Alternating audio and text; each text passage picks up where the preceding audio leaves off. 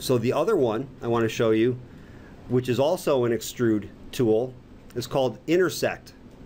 And if I go to the extrude tool and choose this button right here, it's called Intersect. And what Intersect does is it extrudes two different shapes, but only where they overlap.